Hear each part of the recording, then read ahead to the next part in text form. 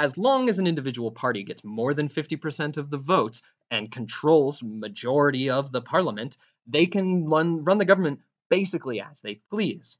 They will control the head of government, they will control what ideas do and do not get through in terms of law, and they will decide how the government will run up until the next election. This has happened 2 elections ago in the United Kingdom, and it happens relatively regularly in Japan. A lot of the time, though, these systems end up with a smorgasbord of smaller parties, with the largest party getting 30% and then 17% and 10% and some mixture of smaller numbers. The important thing to note here is often you end up with two very large parties who then have to form larger governments in coalition with smaller parties. A coalition is simply a group of parties who have gotten together and made an organizational decision between themselves to vote as a bloc to form a government. This means that, say, a party with 45% of the vote and a party with 10% of the vote get together in a back room somewhere and decide how they're going to run the government together. And then, as a unit, they control 55% of the votes and can work as if they were one party to elect the head of government and pass laws and do all of the other things that a government is going to do. This doesn't mean that they'll be in lockstep with one another, and it often involves a lot of conversations between those people. For instance, cabinet ministries are often really important in the formation of these coalitions.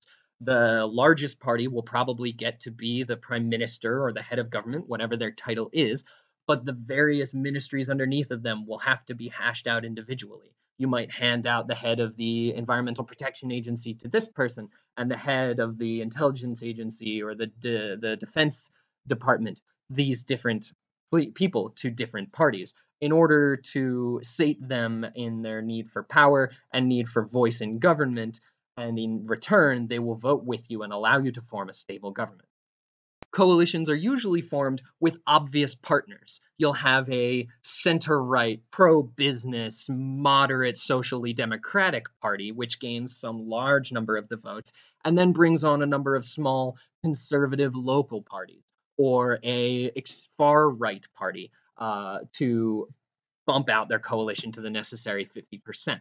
You see the same on the left, where a moderate social democrat, slightly left leaning party ends up partnering with the Greens or the Socialists in order to form a stable government. The problem with coalitions, as seen by the parties inside of that coalition, is that they're fragile. An individual party has a lot of power and a lot of ability to whip their own members into rank and file to get them to vote the way that they want them to. But at any moment between those parties, fissions in between the parties could fall apart. If that were to happen, that coalition would dissolve, and a dissolved coalition is subject to a vote of no confidence. A vote of no confidence is when the entire legislature comes together to decide whether or not to kick out the current head of government.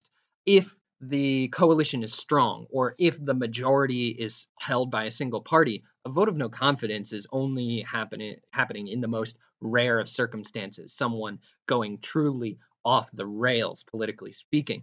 But if you have a coalition and you make a member of your coalition angry enough, they can call for a vote of no confidence and vote against you. And if you can't quickly enough come together and wrangle those votes out of some other party, some other people that you haven't angered more than this person who is in your coalition, your government will fail.